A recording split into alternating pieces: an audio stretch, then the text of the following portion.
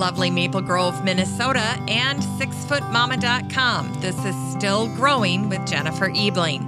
Still Growing is a gardening podcast dedicated to helping you and your garden grow. Hi there, everyone, and welcome to Still Growing, and thank you for listening. I'm your host, Jennifer Ebling. In today's show, I'm sharing the top 40 most wanted list, or as I like to say, the plants we pine for. The plants that gardeners around the country mention when you ask them to finish this sentence: I wish I planted more, and then fill in the blank. These are essentially the gorgeous blooms and delicious edibles we can't seem to get enough of. And that's the topic of today's show. And it's all coming up after the Garden News Roundup. But first, I want to start out by saying thank you for listening to the show this week. There are so many great gardening podcasts out there, and I'm so honored that you're spending time listening to this show. This week, I had a special treat. There was an article written in an online newspaper in Plymouth, Massachusetts, that listed what they considered to be the 4 best gardening podcasts, and Still Growing was listed, which was such a treat for me. In addition to 2 of my absolute favorites, You Bet Your Garden and A Way to Garden with Margaret Roach. I listen to those shows myself every single week. And then there was one mentioned that I hadn't heard of before, so I'm going to be checking that one out. And so here's a tip for you guys. It's called Gardening with Angelo. And here's a little description. It says, with more than 30 years as a garden center owner and 20 years as a grower, Angelo Petiti shares his knowledge out of Cleveland, Ohio. Topics include dealing with plants that are growing ahead of schedule, what to do to make your garden the best in the spring, and preparing your garden for the various seasons. So that's another great one to check out. And needless to say, there are tons more. Now, with regard to this show, if you're looking for a deeper interaction on the subject of gardening, the best way for you to do that is to join the Still Growing listener community. It's a private Facebook group that I host for gardeners of all skill levels and locations. In fact, there's gardeners from all around the world. And what I love about our group is that it's not overwhelmingly large. It's just a nice little group for listeners of the show, and they seem to have 2 key things in common. 1, they share a passion for gardening, and 2, they have a curiosity to learn more. And bonus for you, it's free and easy to join. So all you have to do to come hang out with us, don't be shy, is just go to Facebook and search for Still Growing Podcast Group and then request to join. So if you're not yet a member, just head on over and join for free. The next time you're in Facebook, just search for Still Growing Podcast Group and our group will pop right up. I want to make sure I continue to recognize some of the folks who joined over the last couple of weeks as I've been recovering from rotator cuff surgery. I'm trying to get caught up here a little bit. So let me go ahead and welcome Kelvin Zeus, Michelle Mix, Andre Grushetsky, Nat Alley, Mary Syke, John McCann, Peter Groh, and Sue Luftig. And Sue was the lucky listener last week that won a copy of The Foodscape Revolution, courtesy of Bree Arthur. So again, the Facebook group is the only place I go to pick lucky listeners for any giveaways related with the podcast. So that's another great reason to join the Facebook group. The other thing I'd like to do, and we're coming up on a new rotation here starting in June, is I have put together a listener advisory board, and it's made up of volunteers from the Facebook group, usually 4 to 6 folks. And we chat on a weekly basis. It's a way for me to get feedback on ideas I have for the show, get suggestions, gather advice. And I started it back in January, and it's been absolutely invaluable to me. And there are 6 women from the Facebook group, listeners of the show, that have been helping me out this first 4-month period of time. And they are Beth Engel, Denise Pugh. Denise gardens in North Mississippi and is a contributing writer to Mississippi Gardener magazine. Amy Von Atchen, Patricia Chandler Newport. Patricia is the owner of Backyard Urban Gardens out of Kego Harbor, Michigan. Deb Gibson, and Peggy Ann Montgomery. Peggy Ann Montgomery is the brand manager at American Beauty's Native Plants. She was also featured in episode 553, where she talked all about incorporating native plants into your landscape. And this is a trend we're seeing in more and more garden plans and designs. Thank goodness this year and hopefully into the future. So if you're tempted to do that or you're curious to learn more, head on over to episode 553 and listen to Peggy Ann's wonderful talk. I had a chance to listen to it last year at the Garden Bloggers Fling, and I knew I wanted her to come on the program and basically share her presentation with us, which is exactly what she did, and it was wonderful. Anyway, these 6 ladies make up the Listener Advisory Board. It was the first board that I put together, and they have done a tremendous job just giving me feedback, suggestions, and helping me out with resources and just general encouragement. So I can't thank them enough. You know, one of the unique things about our Facebook group is the fact that I always invite guests that have been on the show to join our Facebook group, because I had the idea that it would be so wonderful for you guys to be able to reach out to guests when you have questions about an episode that you are super curious about or have something you need answered. You have a way to directly contact those guests and ask your question in the Facebook group. And that's been super helpful. And there are many guests of the show that are now members of the group. And they include Joel Karsten of Strawbale Gardens, Deborah Madison, the author of Vegetable Literacy, Marta McDowell, the author of All the President's Gardens, Tara Nolan, the author of Raised Bed Revolution, Josh Volk, the author of Compact Farms, and of course, Bree Arthur, the author of the book, The Foodscape Revolution. She was on in episode 569 just a few weeks ago. So as you're listening to shows, if you have questions or you just want to reach out and thank them for being on the show, feel free. Guests of the show always love hearing from people who appreciate their content. And then finally, just a heads up, last week I mentioned that I was going to be working on an episode devoted to creating a memory garden. These are gardens that get created to honor a loved one who's passed away. And I'd love to hear from you if you've done that, if you've created a memory garden in honor of someone else. So if you have and you'd love to share your story with us, I'd like to invite you to contact me at the number for the podcast. Yes, the show has its own phone number, and it's 865-333-GROW. So 865-333-GROW. And if you don't have the numbers or the letters on your keypad, it's 865-333-4769. And what I'm looking for are people who have created memory gardens or helped create memory gardens. Just to hear what you did, the plants you used, maybe some of the hardscapes you incorporated, whether it was benches or inscribed rocks, special trees, or plant material. I'd love to hear how you honored your loved ones. All right, now it's time for the Garden News Roundup. This is a curated group of posts and articles that I've shared over the past week with the listener community in the free Facebook group, the Still Growing Podcast group. And it's made up of a dozen different segments, from updates on past guests to articles featuring fascinating folks in the world of horticulture that I'd love to chat with. And that's something I call the Dream Guest segment.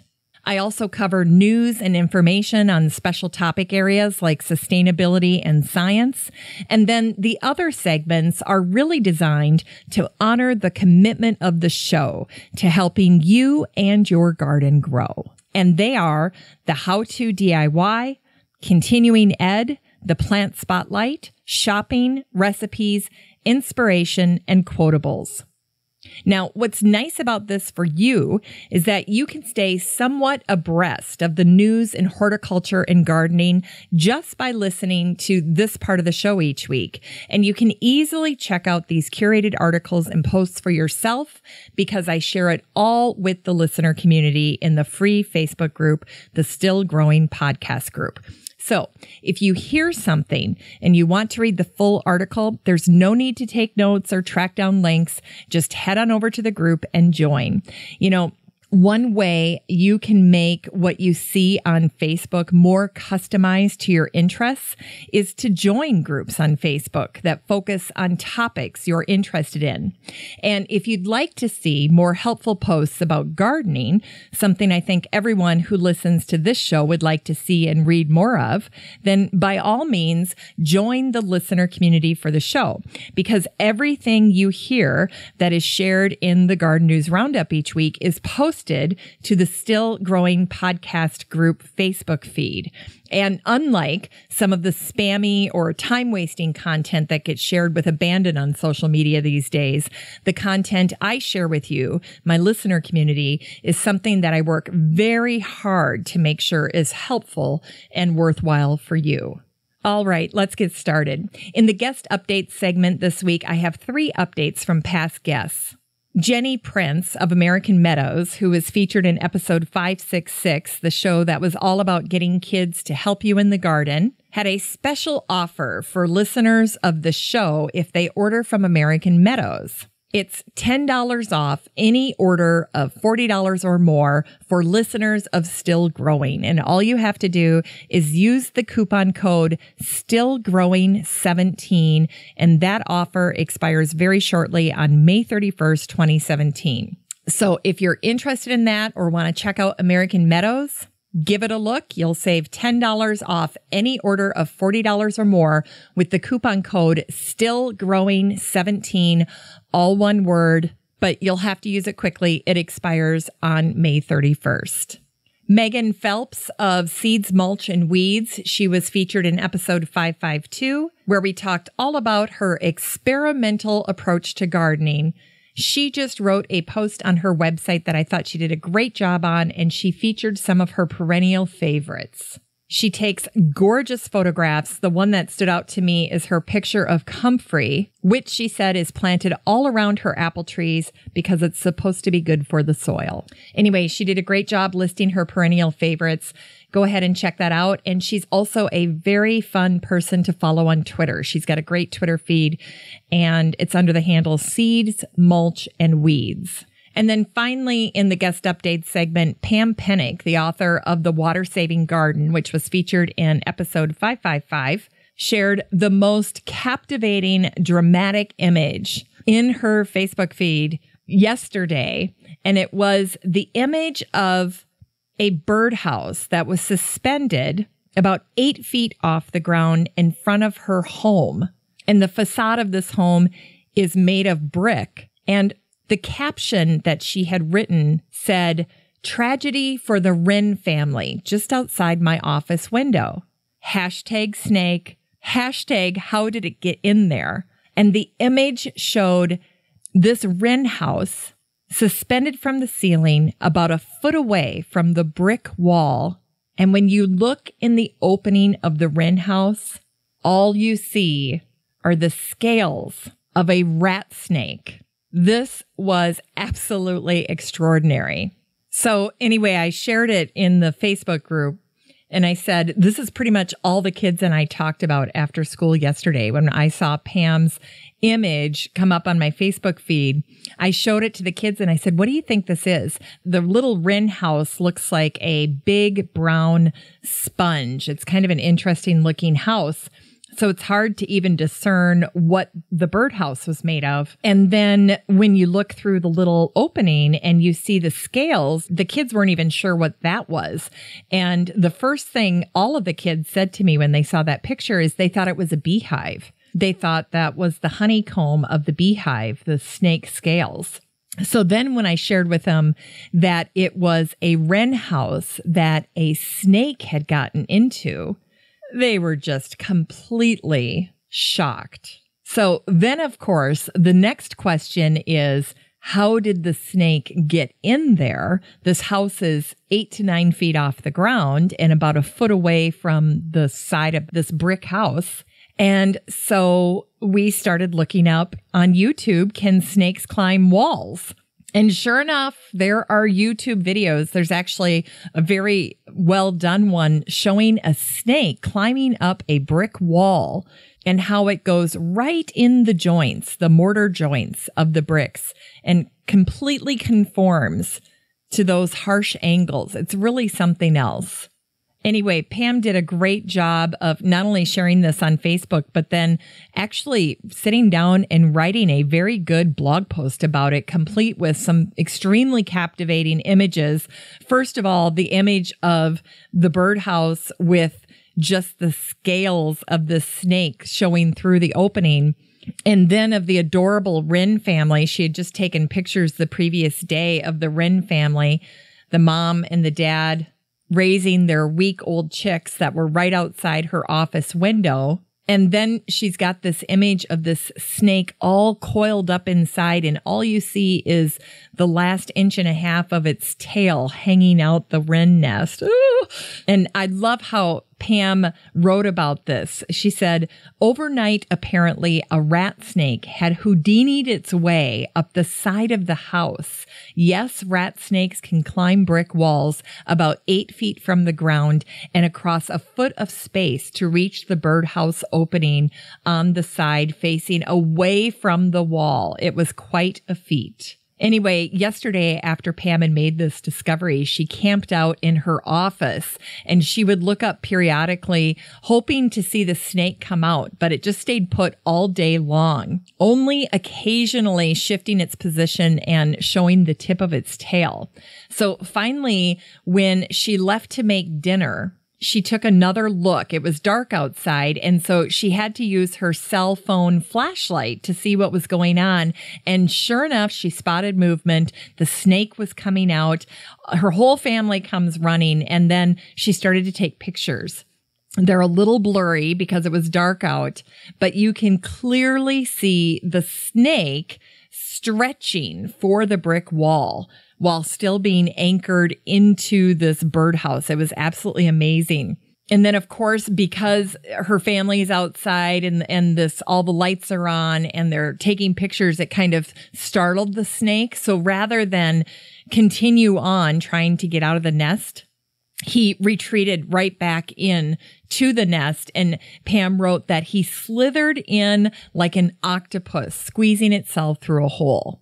And she's got pictures of all of this. And Pam wrote, going, gone. And so are the wren chicks, sadly. But Pam's a realist. And she says, snakes have to eat too. And it's been fascinating to watch. And she continues on by saying, being wildlife friendly means accepting nature's brutality, which was happening even with the wrens as they fed live caterpillars and other insects to their young.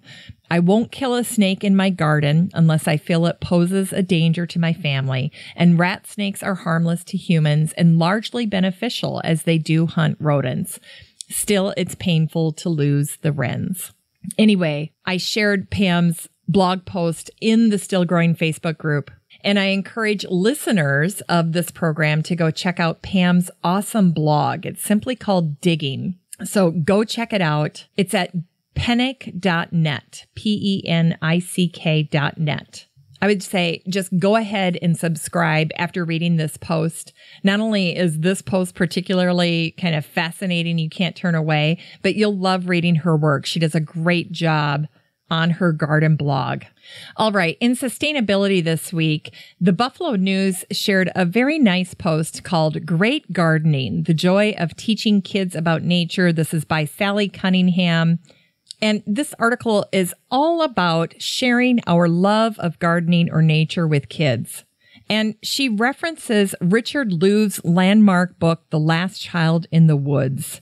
And this is the book where the term nature deficit disorder was introduced and defined. What I love about what Sally wrote is that she talks about the different ways to engage kids in the garden. And I love what she wrote at the end of her article because I say this all the time as well. She said, I don't mean asking little folks to pull weeds for hours or do your labor. That is a turnoff. And I can't agree more. So Sally recommends all these little projects and bigger projects that you can do with kids, but all designed to really tug at their heart and help them forge a connection to the garden. So I love this article. And then finally, in sustainability, the Denver Post shared an article that's called Love to Garden, but Live in a Place with a Tiny Yard. This one is very nicely done because it talks about the importance of planning. And the other nice feature of this article is it incorporates advice from a number of different landscape designers in the Denver area. It's very well done. Lots of great tips here. In the continuing ed segment, I found this very in-depth article by Lisa Fazio of the Dark Mountain Project. It's called Radical and Rhizomati, Notes from a Folk Herbalist. This is a read that's going to require concentration. This article talks about the history of herbalism as well as herbalism today in our very technical, fast-moving society. In the How-To DIY segment, I shared 2 posts. The first is this Etsy shop that's called Reform Fibers. And these guys are doing great things in the world of macrame. Of course, macrame is coming back. It's making a comeback. I was just at a nursery yesterday and saw all of these wonderful, gorgeous, chunky macrame plant holders. I almost bought one. In fact, I might have to go back and get it because I totally fell in love with it. But what's great about this Etsy shop is they not only offer patterns and finished macrame creations, but they have videos where they actually show you how to do the macrame work. So that I really liked. And then CocoKelly.com, a very fun home and lifestyle website, offered a floral tutorial on how to create romantic floral arrangements this spring. Coco Kelly has a lot of wonderful seasonal floral how-to videos, but in this piece, they're focusing on romantic flowers, flowers that usher in spring with subtle colors, using flowers like hellebore, garden roses, and poppies. And this is a top-notch tutorial.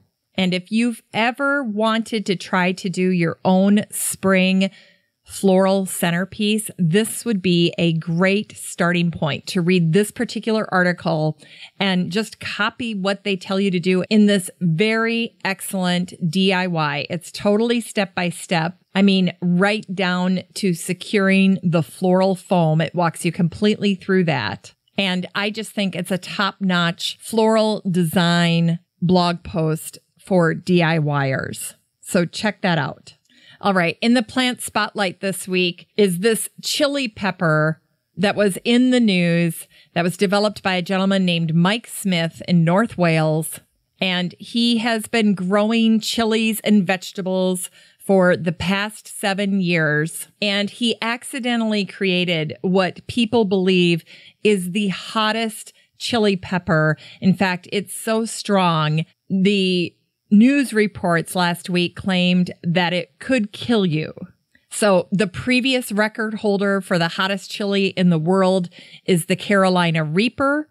And now this new chili pepper is called the Dragon's Breath chili. In fact, it's so hot that no one has actually eaten it yet. And just so you don't go thinking that this was just a guy playing around in his backyard, he actually worked in collaboration with scientists from Nottingham Trent University who are interested in the medicinal use of chilies for anesthesia uses. Anyway, this university actually is the group that verified that the Dragon's Breath chili has scored the highest rating ever recorded on the Scoville heat scale of 2.48 million. And I did a little tidbit with my kids about the Scoville scale at the end of my episode featuring Pam's Pepper Jams. So that was back in episode 527 with Pam Hopner of Pam's Pepper Jams. So that was kind of a fun little segment if you want to go check that out. The scientists from this university now believe that if anyone actually tried to eat this chili, your airways would likely close up from the burn and you'd go into anaphylactic shock and die. So now Mike Smith is currently waiting for the Guinness Book of World Records to stop by and verify that his chili is the world champion in terms of heat on the Scoville scale. So totally crazy, but that's why the Dragon's Breath chili was in our plant spotlight this week. In the news segment this week is 20 reasons why you should eat an entire avocado every day. This was shared in grabyourhealthy.com, and it primarily focuses on the good fats that are offered by the avocado in terms of health benefits. In the Dream Guest segment this week are two Japanese floral artists, and they're referred to as AMKK. They're based in Tokyo. They've created what they call a botanical laboratory, and they do floral art. And here's something to check out. I shared a link in the Facebook group to a podcast series that features these two. In fact, it's kind of a documentary, and these two artists are shadowed as they go about their daily routine. They're smoking cigarettes, brewing coffee, and they're engaging in an early morning process that involves quality checking all of the flowers in their space, and they call it waking up the flowers. And their workspace actually has the look and feel of a laboratory. And of course, Japan has been involved in the art of flower arranging since the 6th century. So AMKK is just continuing to extend that tradition into the future. And I love the way this article ends because AMKK is quoted by saying, "We travel a lot across the world, but even in conflicted regions, poor countries or rich countries, there's always a florist. It means that for people the world over, they need flowers." Isn't that a great quote as well? Anyway, I loved that. A very inspiring duo with some really amazing work happening over in Japan. In Science this week, I shared two articles. The first was featured in Apartment Therapy, and it's a brief history of Epsom salt. Of course, there's tons of applications for Epsom salt in the garden. And then also in Science this week, I shared something from Monica Hemingway's fabulous website, gardeningproductsreview.com. And this is a resource that she's had on her website for a while now, but it's the state-by-state list of soil testing laboratories at cooperative extension offices. So this is a great resource to flag or save in your Facebook saved posts. It's just so great to have all of these state universities and cooperative extension services all listed in one place. In fact, in cases where the universities don't provide soil testing, there's information about alternative options that they recommend. So you'll find a ton of useful information with this particular post. In the shopping segment this week are these adorable embroidered flour sack towels that I stumbled on yesterday when I was visiting a florist shop. The weather was so miserable. I didn't want to be outside in a garden center, but I needed to get a little garden fix. So I went to this absolutely adorable floral shop nearby called the Wild Orchid. And they were selling these handmade flour sack embroidered towels, hand towels for the kitchen that were not only beautiful, but I absolutely loved the little tag that accompanied them. So they were folded neatly, wrapped with a ribbon, and then there was this tiny little clothespin with a business card that said Dory L Designs. And then right on the business card, Dory shares different little recipes. And they are just so sweet. There's a different recipe for pretty much every towel that she sells. So she had a little recipe for something she called Sharon's Pink Salad. It had 1 carton of Cool Whip with cherry pie filling and crushed pineapple, and then a can of sweetened condensed milk, and then walnuts optional. That was on the towel that I purchased. And then others featured recipes like Sandy's Veggie Dip or Dill Dip or Raisin Cashew Drops, which I thought looked fantastic, stuffed celery, and a cheese ball. So if you're marketing something and you're creating some type of tag for your product, I thought this was a very cute idea. And since she's selling a kitchen product, to add in recipes, it was just perfect. And inspiration this week was an article that was shared from Canada. It's about a garden that's called the Secret Path Garden, and it honors an Indigenous boy who died running from residential school. This 12-year-old Indigenous boy who was running away from this Indian residential school in Ontario back in October of 1966. So this garden that was created was dedicated to his story. And the garden features this beautiful moss wall that says, "Do something." And then nearby were these stacked river stones with water trickling down as if they were tears. And all of that was close to a large pond where there were pine trees, granite rocks, lilies, and a miniature canoe. And it was completely designed to look like the Canadian Shield. In fact, white tulips wrapped around the pond. I thought it was very inspiring.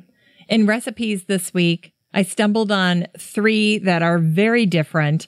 The first was a kohlrabi carpaccio. This is from vermilionroots.com, and it's basically a takeaway from the vegetable butcher, Cara Mangini.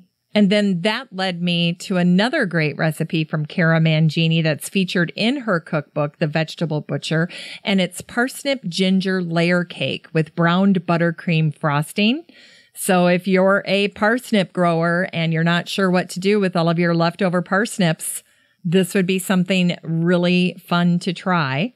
And then finally, watermelon.org shared this recipe. It's watermelon pancake sandwiches. So you've got this tiny little hamburger bun-sized pancake and then a flat square of watermelon topped with another pancake medallion, and then they top it with blueberries and syrup. And they look so cute. They would be really cute for the 4th of July or Memorial Day because you've got the red, white, and blue with the pancakes. So they're very visually captivating. You'll have to see the post. And the overview of this recipe says, everyone loves pancakes for breakfast, so why not add some watermelon? This breakfast combines fluffy blueberry pancakes, juicy watermelon, and of course, maple syrup. Put those together, and what's not to love about this dish? Something kind of fun to try. And then finally, in the quote segment, I stumbled on this very old book that was featured in archive.org. So this is a book that was written back in 1883, and it features a poem called Jack in the Pulpit by J.G. Whittier, and it's adorably illustrated. It's a pretty long poem, so I'll abbreviate it a little bit. I'll take some parts from the beginning and the end. But it's very sweet, and if you have Jack in the Pulpit in your garden, it's a lovely woodland plant to have. And of course, the kids love to see it, to spy it. And I've had a few people on Facebook share a picture of a Jack in the Pulpit in their garden because they weren't sure what it is, but it's up right now in the spring. It's popping up usually before the hostas have fluffed out their leaves. And so you can probably see them now better than you will at some point later in the spring when they're kind of hiding among other shade-loving plants. If you're not familiar with it, it is a wildflower that's native to eastern and midwestern North America, but it's easily grown in shade gardens and it's found all over the United States. And it gets its common name, Jack in the Pulpit, from the shape of the flower. So it's got this little pouch-shaped spathe that's called the pulpit, and then it has this leaf that kind of flaps over and creates a hood.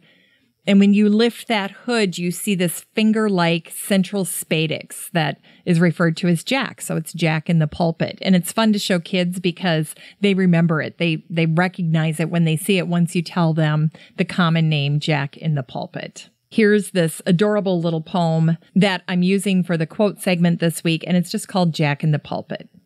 Jack in the Pulpit preaches today. Under the green trees just over the way, squirrel and song sparrow high on their perch, hear the sweet lily bells ringing to church. Come, hear what his reverence rises to say in his low painted pulpit this calm Sabbath day. Meek-faced anemones, drooping and sad, great yellow violets, smiling out glad, buttercups' faces beaming and bright, clovers with bonnets, some red and some white, daisies, their white fingers half clasped in prayer, dandelions, proud of the gold in their hair, innocents, children, guileless and frail, meek little faces, upturned and pale, wildwood geraniums all in their best, languidly beaming in purple gauze dressed. All are assembled this sweet Sabbath day to hear what the priest in his pulpit will say. So much for the preacher. The sermon comes next. Shall we tell how he preached it and what was his text? Alas, like too many grown-up folks who play at worship in churches man-builded today, we heard not the preacher expound or discuss, but we looked at the people and they looked at us. We saw all their dresses, their colors and shapes, the trim of their bonnets, the cut of their capes. We heard the wind organ, the bee and the bird, but of Jack in the pulpit, we heard not a word. And that's sweet. Well, if you like Jack in the Pulpit, that might be a poem to print out and put on your refrigerator. I remember the first time I got Jack in the Pulpit, it was from a private plant sale. It was probably a garden club plant sale that I had gone to. And I got it home and planted it in my front porch garden, which is a north-facing garden. And in the area that gets the least amount of sun, I have a lot of woodland plants. So that's where I put the Jack in the Pulpit. And then in the fall, I was cleaning out the bed and getting it ready for winter. And there was this bright red cluster of what looked like berries to me. And at first I thought it was a wayward Christmas decoration, something that had fallen into the garden after Christmas. And then upon closer inspection, I realized it was a seed pod. And it was so striking. I mean, it is the most vivid red possible. It doesn't start out that way. If you know that the Jack in the Pulpit, the female plant, is going to produce this seed pod, you can kind of watch for it in late summer, because both the little Jack and that hood, that flap of a leaf that goes over Jack's head, they both dry up. And then this big cluster of green berries appears in their place. And then those berries ripen into this amazing cherry Christmas red in early fall. And apparently each berry contains at least one and maybe more seeds. So that's how this plant will propagate. In any case, there's a lot of nice surprises with this plant if you grow it. It's a true delight in the garden. And don't forget, if you can't find Jack in the Pulpit in your nursery or your garden center, go ahead and check for it on Craigslist or online at different plant sales in your area, because they do spread. And oftentimes you'll find gardeners who are willing to sell some. So don't give up the search. Well, that's it for the Garden News Roundup for this week's show. Just a reminder, you can get all of these posts and more in your Facebook feed if you join the listener community in the free Facebook group for the show. It's called the Still Growing Podcast Group. The next time you're out at Facebook, just type that in, Still Growing Podcast Group, and then click to join. Make sure you're clicking on the group and not the page, because there is a business page for the Still Growing Podcast, and you're looking for the podcast group, the Still Growing Podcast Group. I'd love to meet you in the group. All right. In today's show, I'm sharing the top 40 most wanted list, or as I like to call them, the plants we pine for. This is the most wished for plants, the plants that gardeners around the country mention. If you ask them to finish the sentence, I wish I planted more, and then fill in the blank. So I'm going to take you through this list, but I just want to remind you that just because a plant is loved does not mean that it's problem-free. So you need to be cautious here. You're going to have to probably, in some cases, still fight pests or disease, or even potentially thuggish spreading behavior in the right circumstances with some of these plants. So if you hear something and you're captivated by it and you want to give it a try in your own garden, do your homework, ask other gardeners, ask about it in the garden center, do some online research about what it's like to grow this plant in your area. Be proactive. And this, of course, is not an official list by any means, but it's something that I have curated over the past couple of weeks, talking with other garden friends, searching for most wanted plants online on social media. And I think it's a pretty comprehensive list. For the most part, I would say these are truly the gorgeous blooms and delicious edibles we can't get enough of We can learn a lot from each other's most wanted lists, so why not? Anyway, I'm going to take you through them. I'll add some anecdotal comments. So I will share these plants with you, but I won't be doing in-depth descriptions of each of these. So you can add that to your homework list as well. However, I will put together a PDF that will have a list of the top 40 most wanted, the plants we pine for. And that way you can print it out and take it with you when you go plant shopping, wherever you like to do that. And that PDF will be in the show notes for today's episode.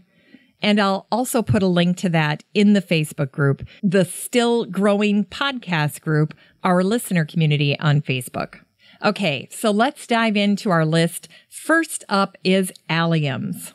Alliums are one of the absolute best and easiest bulbs to grow. And I don't know why, but people often overlook them. And yet, most people, when they visit a garden, if they see allium, they're immediately taken with it. They're totally gorgeous. They are show-stopping blooms. They're like these huge purple pom-poms on top of a very tall green stem. They are so easy to grow, and their amazing architectural shape mean that they add something truly special to any garden. In fact, I would tell you your shopping list for allium should include a minimum of 7, because I think when they're planted in mass like that, they're absolutely stunning. So don't stop at just one. This is something that you want to buy an odd number of. The more you can afford, the better, and go for it. They come back year over year. The flowers can be super tiny, or they can be 6-inch giants. Anyway, I just love them. I think they are truly the stars of the early part of summer and late spring. The bees love them. Other animals don't. They're completely deer resistant. Dr. Seuss would love them. They look a little otherworldly. They thrive in heat. They're drought tolerant. They're resistant to deer and rabbits. And butterflies love them as well. So allium are definitely something most gardeners wish they had more of in their garden. After they do their first foray into the garden planting allium, they almost always want to plant more. I think the challenge with alliums is the fact that they are a fall bulb that we have to order and then plant in the fall. And of course, sometimes by the time fall rolls around, we can have terrible weather, or you can just be suffering from a little bit of garden fatigue and have lost all desire to get out and plant one more thing, which by this time of year, you're probably regretting, because I bet planting more allium has been on your list for a while. So challenge yourself for 2017, save some energy and money in your budget at the end of the year to get more allium and plant it for your 2018 garden. Next on the list is Amsonia. By the way, we're going A to Z here, so they're not in any particular order other than alphabetical. And Amsonia is a native plant with many wonderful growing qualities. In fact, Amsonia was the perennial plant of the year for 2011. But the blooms look like little starbursts to me, and they are one of my favorites. The foliage looks great all season as well. I usually cut it back after it blooms. And unfortunately, I think I only have one plant on my property, which is a shame. I need to do something about that. But it's a gorgeous wildflower. And as I was looking online for what people were saying about it, it is apparently very easy to grow from seed and very easy to grow in the garden. I think the variety Blue Ice is especially vibrant. It's a deep, deep blue. And it's one of those plants where if you're questioning, do I have room for Amsonia? Yes, you do. You always have room for more Amsonias. Other plants are just taking up space. So if you have something that's not life-giving to you, replace it with an Amsonia. You'll be glad you did. And I had somebody send me a note a while back asking how much water they need because they were a little worried about it. And I have to say that in general, I don't over baby any of my perennials when they come into my garden. So my Amsonia has been pretty darn tough. It's in my southern garden, so it does get sun, and it has wonderful drainage. but I never offer it supplemental water other than my regular watering system. And in general, I would tell you they follow the sleep, creep, leap. Now, the knock on these, and for many of these that are on this list, is people will say, well, they only bloom for such a short period of time. But honestly, you guys, if you can have this gorgeous Amsonia bloom, I think most gardeners will agree it's a trade-off they're willing to make. And it's truly something where if you have a visitor to your garden, they may have never seen the bloom before. And just like with the allium, they can't take their eyes off it. And of course, anytime you have a blue flower, those are so highly coveted by people.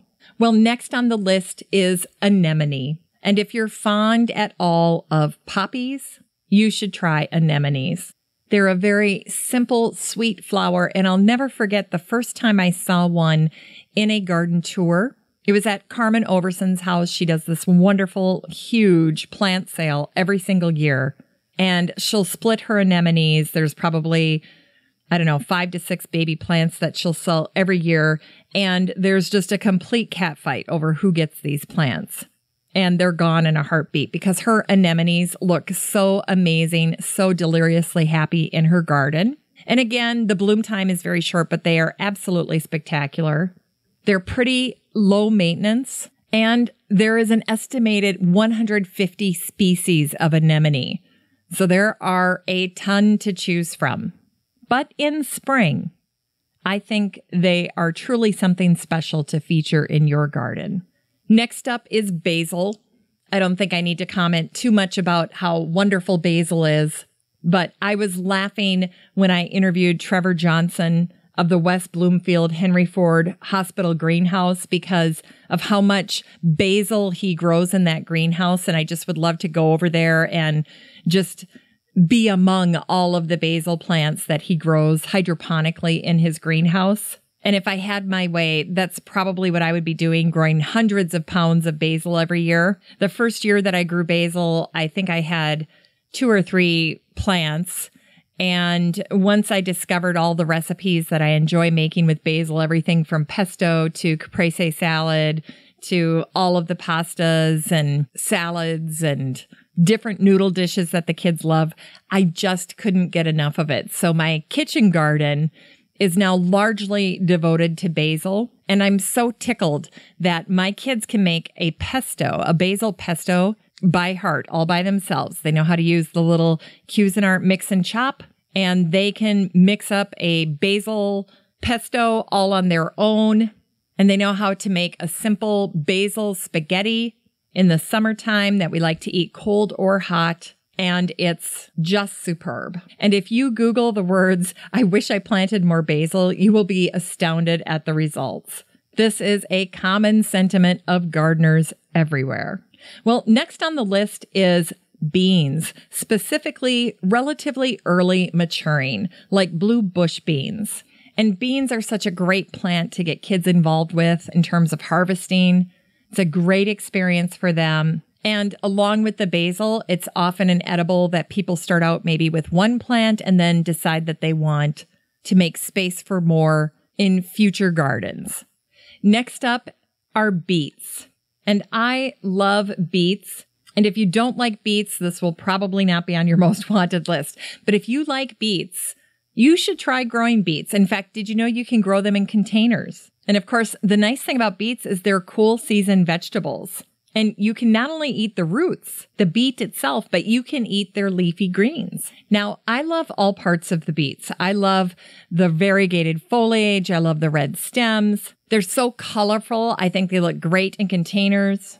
And you can plant them in the spring and the fall. And over at Grow, Eat, Glow, they shared a hot pink smoothie. So kind of an alternative. If you're a green smoothie person, this would be a hot pink smoothie. So cute for summer. And the recipe is 8 ounces of coconut water, 1 beet peeled and quartered, 6 strawberries, a carrot, dates, and a handful of raspberries, and then a little bit of vanilla extract. And that is your hot pink smoothie complete with beets. Doesn't that sound fantastic? Next up is bleeding hearts. I talk to so many gardeners this time of year that say they always wish they planted more bleeding hearts whenever they start to bloom. I have them under my deck, which I can see from my basement, my lookout basement. They are up and happily blooming before anything else. So they kind of stand out there all by themselves, but I have white bleeding hearts under my deck. The underside of my deck is painted white. I have a white picket fence back there, so it all blends in beautifully together. Now here's something that made the list in warmer gardens, and that's camellias. They are so lovely. It's not hard to find posts on social media of people saying they wish they had planted more camellias. And by the way, they love used coffee grounds, just like hydrangeas and roses. So keep that in mind as you're heading out to your coffee shop and they're giving out the coffee grounds this summer. You can put them on your camellias. And then next on the list is clematis or clematis. Now, I always look for them when they are deeply discounted in the fall, and I like to use them a little non-traditionally, meaning that I don't always add them to go vertically in the garden. I plant them as kind of a winding ground cover, just to confuse people. So that when they're visiting my garden and they see a clematis on the ground and they're not expecting it, they often say, "What is that?" And then I love to laugh and say, "Oh, that's a clematis." Just drives people crazy. But they're fun that way. They're a great little filler in the garden. So don't despair if you have no trellis or no fence or anything vertical for them to climb on. You don't need to use them that way. You can definitely do what I do and add some as a gorgeous ground cover, as a trailing vine on the ground. And before we wrap things up with the letter C, I just want to mention that there are a fair amount of gardeners this time of year who experimented with cover crops over the winter. They do so much to fix nitrogen, restore the soil, add nutrients back. And if you'd like to learn more, I interviewed Sarah Griffin Bubakar of Peaceful Valley Grow Organic back in episode 514. And you can learn more about cover crops in that episode. Well, a classic spring blooming bulb that people often wish they had planted more of this time of year are daffodils. I love the classic daffodils. I love the whites, the white varieties. There are dwarf varieties. They are naturalizing. They are deer resistant. There are so many things to love about daffodils. And when I interviewed both Joanne Vandenberg Ohms and Tim Shipper, both descendants of bulb growing families, they had to concur that daffodils are truly probably the very best pick to make when you're planting spring flowering bulbs, just given their deer resistance, their easiness to grow, and their naturalizing abilities. Another great ornamental, starting with D, is dahlias. People love dahlias. They grow them from tubers. You start with a single good eye, and then by the end of the season, you should have multiple. If you want to plant dahlias, you want to wait until the ground is warmer, when there's less rain and no frost, because you don't want the tubers to rot. So I usually plant mine late in June. And whenever I think about dahlias, I always think about my dear friend Doris. Her daughter was having a garage sale, and Doris was selling some plants, including dahlia tubers. And so, of course, I'm buying up all of this plant material. And right before I left, I said, "What are these dahlias? What are the names of these dahlias?" And she said, "I have no idea, but they were going to be a beautiful red." And so I said, "You know what? I'm going to call them my Doris dahlias in your honor."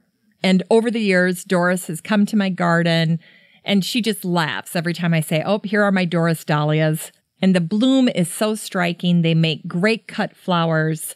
And I don't think you can ever overplant dahlias. I don't think you'll regret that. However, what you might regret is not digging up the tubers at the end of the season in the fall before the ground gets cold. Because of course, again, they're not going to overwinter underground in freezing temperatures. So just like when it's difficult to get out to plant spring flowering bulbs because the fall weather is kind of getting crummy and cold and You might be fighting garden fatigue. The same can be said for having to go back out and dig up your dahlia tubers.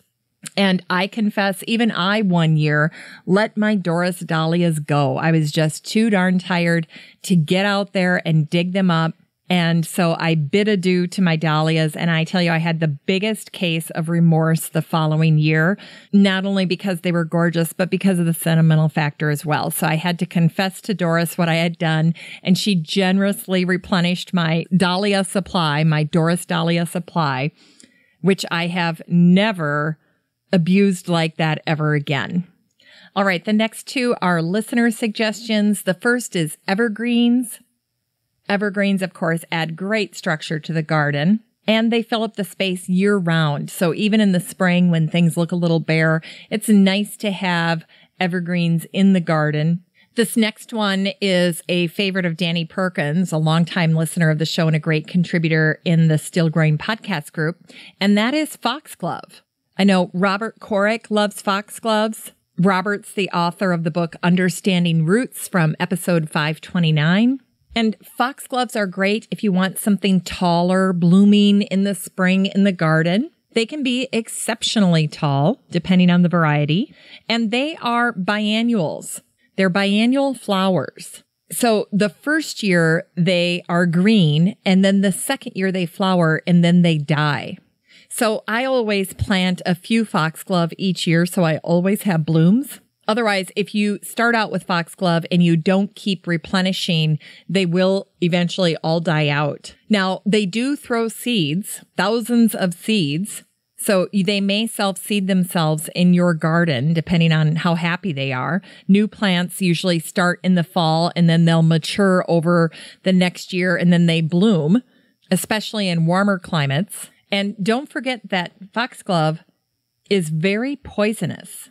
In fact, digitalis is derived from foxglove. So keep that in mind if you plan to use foxglove in your garden. All right, another common thing that people often wish that they had planted more of are fruiting trees and shrubs. Now, there were just so many different recommendations here. I didn't include all of them, but there is one I'd like to draw your attention to, and that's the honeyberry. So my friend Marianne Newcomer was on a podcast recently, and she was talking about how she has gone away from planting blueberries and started planting honeyberries. She feels that she gets more production, and overall, she's very thrilled with the plant. Now, these berries are interesting because they're kind of elongated. So they're almost like a blue grape, but they have a high level of antioxidants, and they're kind of a sweet blueberry-like flavor that's good for making preserves or just fresh eating. And get this, these plants are super long-lasting. They can last for up to 50 years. And here's the other great thing about them. They are exceptionally cold hardy. Some even grow well in zone 2. They can handle temperatures as low as negative 50 degrees. And if you decide you want to go with the honeyberry plant, make sure you plant 2 because they need to pollinate one another. So fruiting trees and shrubs, I don't think you can ever go wrong. But this year, do what my friend Marianne Newcomer is recommending and try the honeyberry. I think I'm going to give it a go as well. If they can live in negative 50 degree Fahrenheit, they should do just fine here in Minnesota. All right. This next one is something that I talked to Bree Arthur about a few episodes back, and that is garlic. And of course, we discussed how easy garlic is to grow. And Bree's recommendation is that you make use of all of your perimeter edging in your garden and plant garlic all along the perimeter of your beds. I forget just how many garlic plants Bree harvests, but I know when I was talking to Megan Kane, the creative vegetable gardener, about growing garlic, she said the exact same thing. Once you get started, especially if you are a cook, you can never have enough garlic. And of course, anyone appreciates receiving a garlic braid from a friend. Now, in the number 17 spot is hellebores. Now, last year, my friend Julie Thompson Adolph shared a blog post on her Garden Delights website about how to grow hellebores from seed. And hellebores, or Linton roses, are remarkably cold tolerant.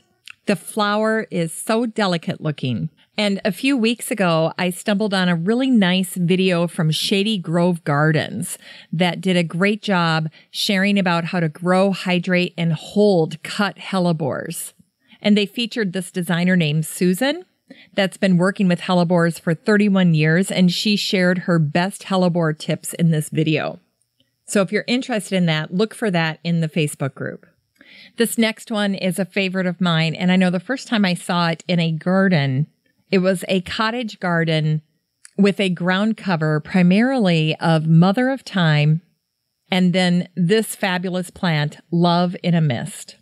Love in a Mist has these gorgeous blue flowers, white flowers, and the seed pods are a favorite of mine to work with in bouquets.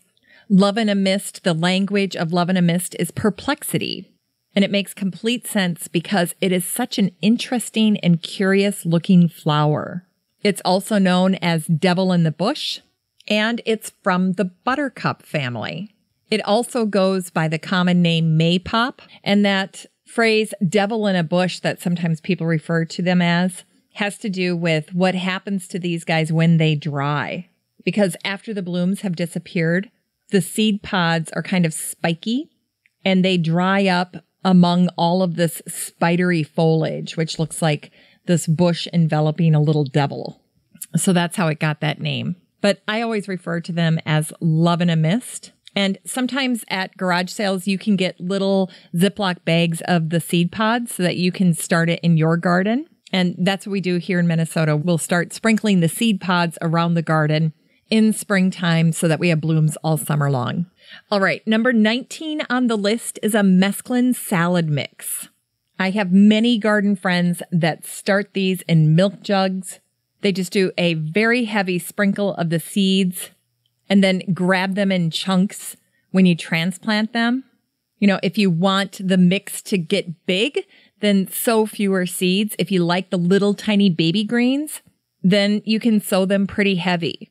I like to do a little mix of both. And then don't forget that there was this article that had come out last year that I shared in the Garden News Roundup about the very best way to keep these salad greens from rotting after you've harvested them. And it was an article that was shared by thekitchen.com. And basically you store the leaves after you've patted them dry in between pieces of paper towel. Anyway, new gardeners are usually very thrilled with their little salad mixes once they get going with them. They generally do so well, and they're very fun. You can just repeat sowing them through the spring into the early summer. All right, we're at the halfway point here, and in the number 20 spot is milkweed. Now, there was a great article that was written by American Meadows last spring, and it was all about how to germinate and grow milkweed seed. And then monarchbutterflygarden.net last spring shared container gardening ideas for milkweed varieties. So if you're interested in growing milkweed, both of those articles would be great starting points. Of course, milkweed numbers are down, and reduced milkweed has contributed to fewer monarchs. So there are a number of organizations around the country that are encouraging all of us to grow milkweed, with the primary goal of increasing both the number and species of milkweed available. All right, in the number 21 spot is just a very general comment about something that people wish they planted more of in their garden, and that is trees. And of course, there's that quote, the best time to plant a tree was, 30 years ago? And then the next best time is today. But this was a common lament that people had on social media. It was the word they most often ended the sentence, I wish I planted more of, and it was just the general term trees. So if you recently purchased a property or you're new to a property, make that be one of your first steps. Work with an arborist, work with someone at a garden center, and plant a diverse variety of trees on your property. You never know how long you're going to be there, and the dividends of planting your trees early pay off in spades over time. So divert maybe some of your gardening budget toward planting trees on your property. Over time, you'll be glad you did. Next up is Napa cabbage. I remember one of the first times my garden friend grew Napa cabbage. She sent me a picture and she said, I just don't even have the heart to pick it. She thought it was so beautiful. But Napa cabbage is something you can grill. It looks fantastic. I was just at the grocery store that the kids work at, and the lady behind the cheese counter and I always chit chat. And she's like, get some Napa cabbage or romaine cabbage and grill it with a little vinegar and olive oil. And then add some Roma tomatoes that you've cut in half that you also grill.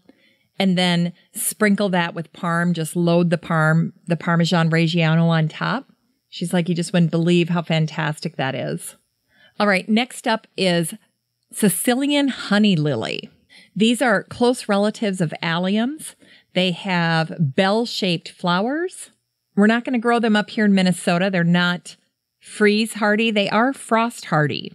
And they can be easily grown in sunny or partially shaded sites. They're also known as Mediterranean bells, and I think they're hardy through zone 5. So if I wanted to give them a go, I'd have to try to plant them in a microclimate in my southern rock garden.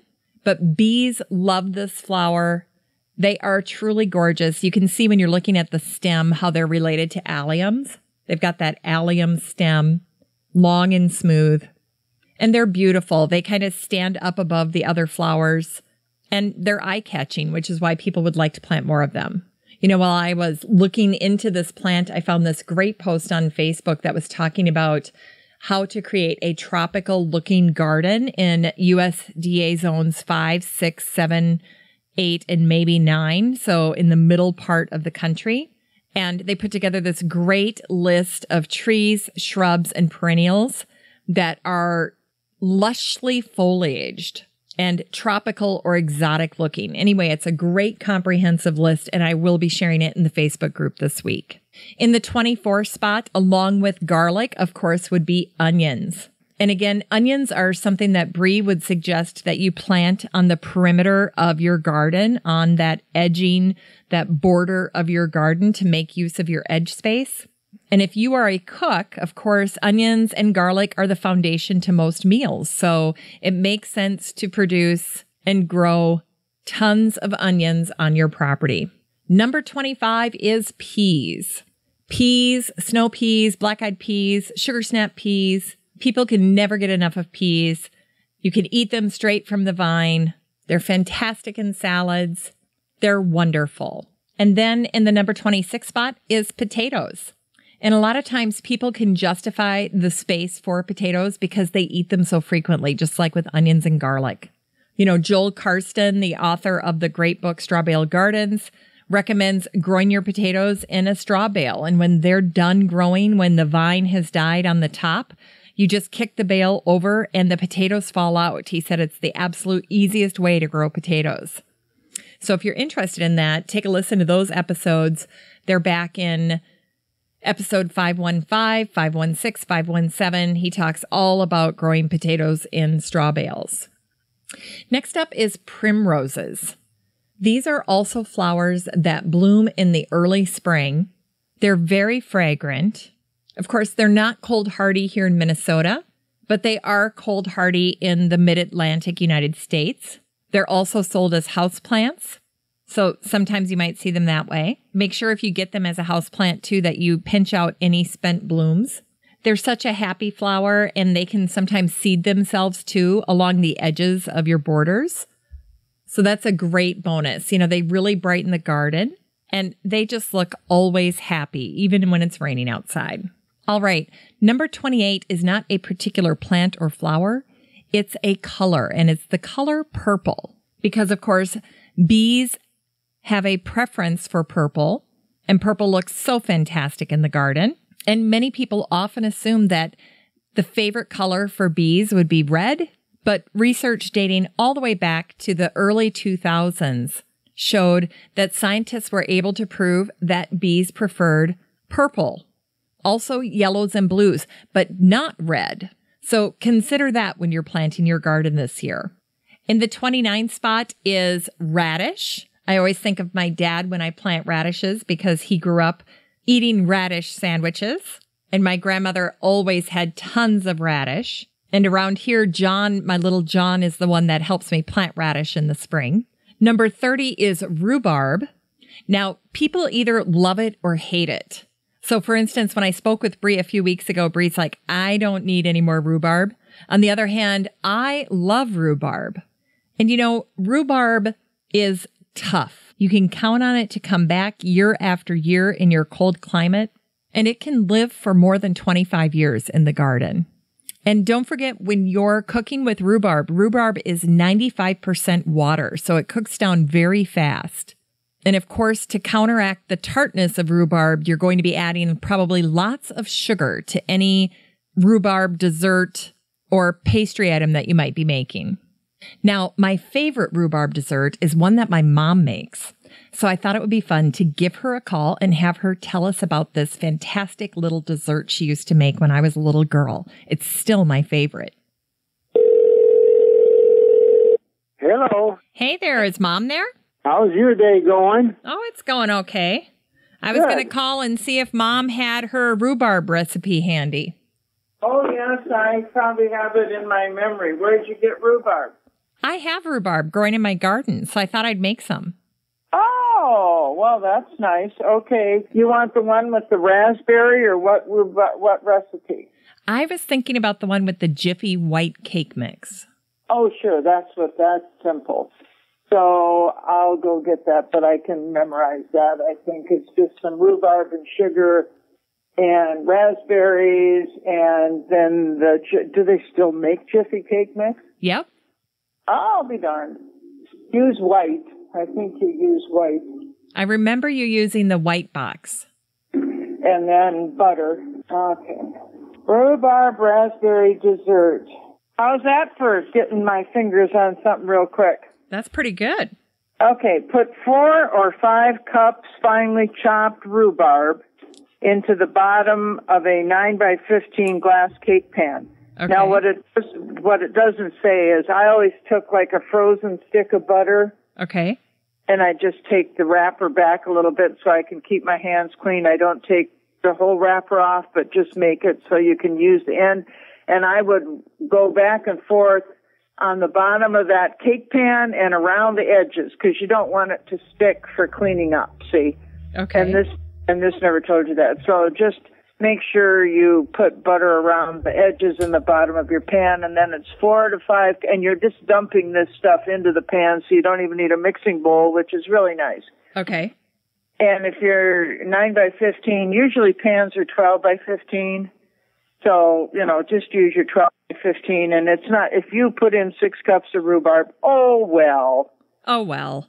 Yeah, so 4 to 5 cups chop, really fine chop. Well, not really fine, but nice fine, because you don't want a big clump in your mouth. Okay. And you sprinkle 1 cup of sugar over that rhubarb. All right. And you sprinkle 1 cup of miniature marshmallows. Now, if you don't have miniature and have big ones, you can take if you have a kitchen shears, and cut up big marshmallows into 4 chunks, Okay. Half them and half them again. So you sprinkle over a cup of sugar and a cup of miniature marshmallows. And then you add at least a cup of red raspberries. So you can just buy a couple packages of fresh raspberries in the grocery store, or you can buy frozen. But if they're fresh, then, you don't have to wait for them to thaw. Okay. This is where you and Laura got your hands all cut up because I was thawing out my frozen rhubarb or my frozen raspberries, and Marge and I were out sitting on the picnic table, and you came out and your hands were all cut up because those rhubarb or those raspberry cans at the time, when you peeled off the top, then there was a sharp ridge all around the inside, kind of a metally ridge. Do you remember that? No. God, Marge says, what have you been doing? And I'm like, oh, they got into my raspberries. Okay, so I would throw 2 packages of fresh raspberries over the top. And now you pour over all of that, your box of white Jiffy cake mix. Okay. And if they don't have that, it's just a half a box of another kind of cake mix. Don't matter what kind you buy. Sure. And, hey, there is no butter other than for greasing your pan. And you bake at 350 For about 40 to 50 minutes. You just watch, and when it's all bubbly and the cake mix itself has browned, so it looks like yummy. Okay. You're done. All right. It says raspberries are optional, of course, but it tastes like a berry shortcake if you use them, Yep. And then you can serve that with whipped cream on top or ice cream. And it is also good plain. And then you refrigerate it. After it's cooled and everybody's had some, if there's any left, you refrigerate the rest. Okay, perfect.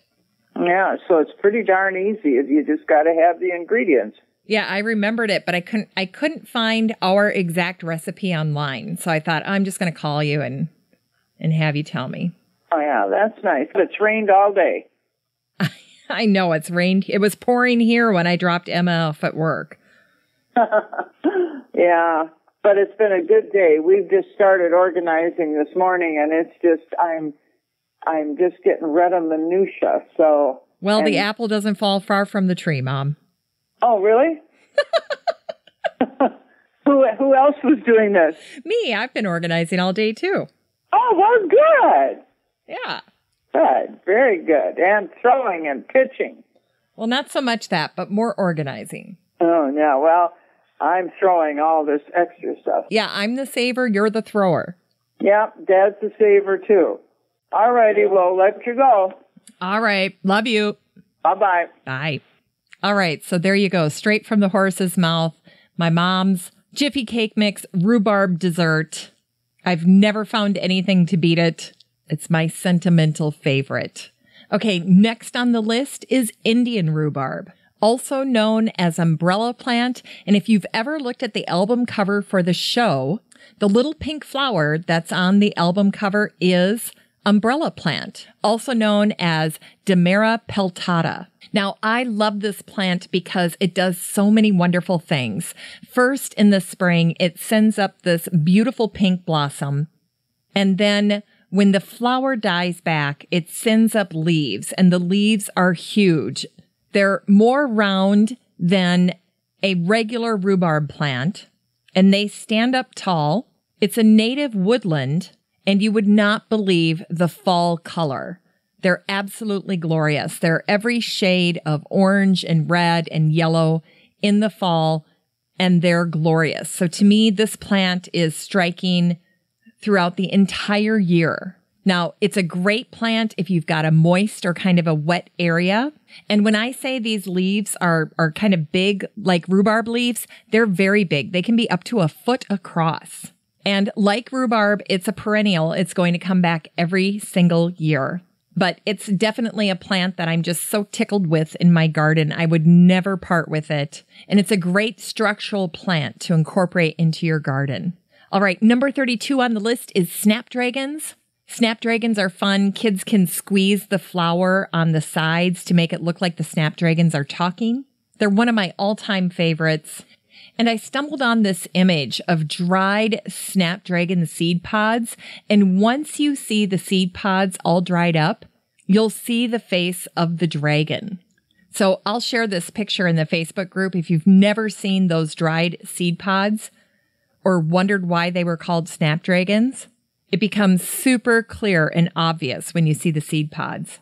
All right, number 33, and a recently trending item, is spaghetti squash.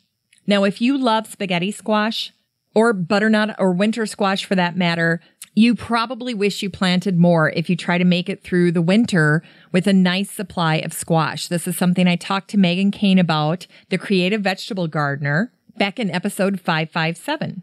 And my friend Christy Lynn Olson gave me a fantastic recipe for a Tex-Mex baked spaghetti squash.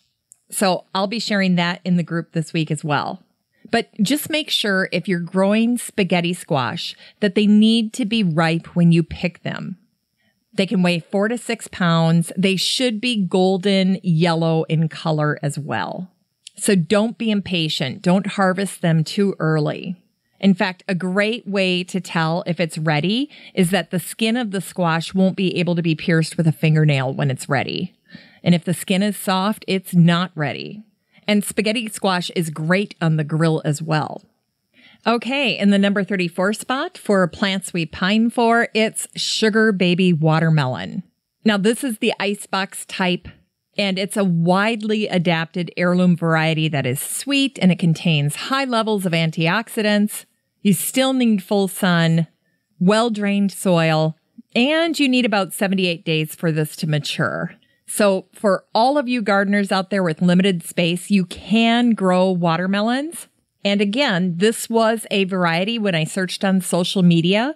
It was an edible that people wished they had grown more of. Now, when Danny Perkins replied to this question, in addition to mentioning foxglove, he also mentioned sunflowers. And sunflowers are also one of my favorite flowers. I grow them every year, many varieties. I grew this huge variety a few years back that was over 10 feet tall. You can get mammoth or dwarf. Try a bunch of them, all different colors, from the burgundies and the blacks to the golds.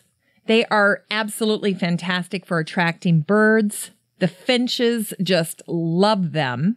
In fact, when they're done, I let them dry and then I cut them, hanging them upside down in a dry place. They're great winter food for birds and small animals. And there's just absolutely nothing more eye-catching or vibrant than sunflowers in full bloom. Don't forget the petals are edible as well, so they can be fun to add to a salad. And it's easy to fall in love with sunflowers. They are glorious. All right, next up is tomatoes. And from our listener community, Trisha Ackerman said this exact thing. She loves homegrown tomatoes. And I would say on behalf of my family that every year we wish we would have planted more cherry tomatoes. In fact, I grow my cherry tomatoes in hanging baskets right under the deck on the edge, and it faces south so they get full sun. But right beneath them are my raised beds where I grow my lettuce fixings. And so it's super easy for the kids to come through, harvest the lettuce, and then just grab some cherry tomatoes and incorporate them into this huge stainless steel bowl when they're harvesting edibles for our salads. In the 37 spot is tulips. I had a lot of listeners write in how much they wish they had planted more tulips in the fall. And of course, tulips can be blooming all the way through June, depending on the variety that you pick. So again, if you want more tulips, you have to be very disciplined and committed when fall rolls around that you're going to get out there and plant tulips. Number 38 is a plant that's not hardy here in Minnesota, but it's commonly mentioned when people say, I wish I would have planted more of this, and it's the shrimp plant. And I saw a beautiful photo of a white shrimp plant. And when these lavender orchid-like blooms fade, the bracts, like other shrimps, remain for a long time. These are part shade to full sun plants, and they're absolutely gorgeous. They can spread fairly rapidly, though, so you need to be sensitive to that depending on where you're going to plant it. Of course, my dear friend Jen McGinnis of Frau Zinni chimed in, and she said, of course, zinnias. And she's not alone. There are so many people that are zinnia crazy. The site Grow Veg showed this beautiful combination of zinnia, cosmos, and cleome together. In March, the National Garden Bureau shared a photo of zinnia queen lime with blotch. It's a green color zinnia with a rose center. It's a showstopper. And of course, zinnias are perfect companions in the vegetable garden. And interestingly enough, they're a genus of plants of the sunflower tribe within the daisy family. And did you know that it was the very first flower to grow in space by NASA? In any case, for many people, zinnias are a sentimental favorite. They're a flower that your parents and your grandparents may have planted, and so you've cultivated this love for zinnias from a very young age. Butterflies love zinnia. In fact, Europe's most famous migratory butterfly, the painted lady, can be lured into gardens with zinnias. And if you're looking at incorporating zinnias this year, don't forget that you can choose between compact, powdery, mildew-resistant zinnias and mid-size varieties like Cut and Come Again, or tall varieties like State Fair. And a study from the University of Kentucky found that the heirloom lily put attracted twice as many butterflies as Oklahoma and State Fair. And finally, in the last spot, number 40, is zucchini. This year, I'm going to grow 3 different zucchini varieties, and Patio Star from Territorial Seeds is very compact. And the yellow ones are the yellow straight neck or the yellow crooked neck, and the seed package will tell you the time to maturity. Now, although many people say they wish they would have planted more zucchini, you need to keep in mind that each plant is very productive. In fact, they're some of the most productive food-producing plants ever. So I have a lot of love for zucchini and cooking with zucchini. And despite how prolific these plants can be, oftentimes gardeners are looking to plant even more. And I love it when someone gets on social media and says that they accidentally planted too many zucchini bushes. Accidentally. But you know what? It's all good. I have never turned down zucchini if someone's offered it to me. And you can do all kinds of great things in the kitchen with zucchini, including a great zucchini Tuscan skillet that's from Six Sisters, and zucchini enchiladas that are featured by Delish. And I'll put both of those in the Facebook group this week. Well, that's it. From allium to zucchini, the 40 most wanted list, or as I say, the plants we pine for, the most wished for plants, the gorgeous blooms and delicious edibles that we can't get enough of. I hope this list has inspired you to go all out on the plants that you have a passion for, the plants that are so life-giving to you. Don't forget to do that. Make sure you budget time and energy around incorporating more of those things into your garden. Well, that's it for today's show. Just a reminder, I will have a PDF of the list of the top 40 most wanted list over at my website at 6footmama.com. That's the number 6FTMAMA.com.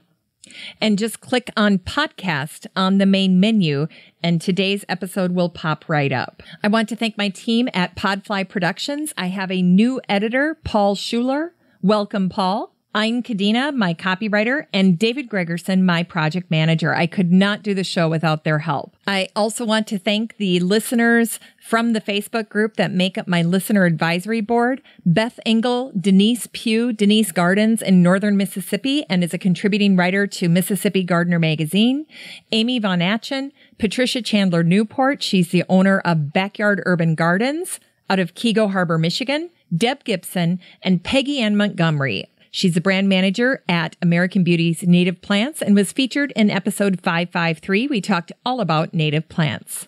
Don't forget to contact me on the number for the show if you have a memorial garden that you'd like to share with me.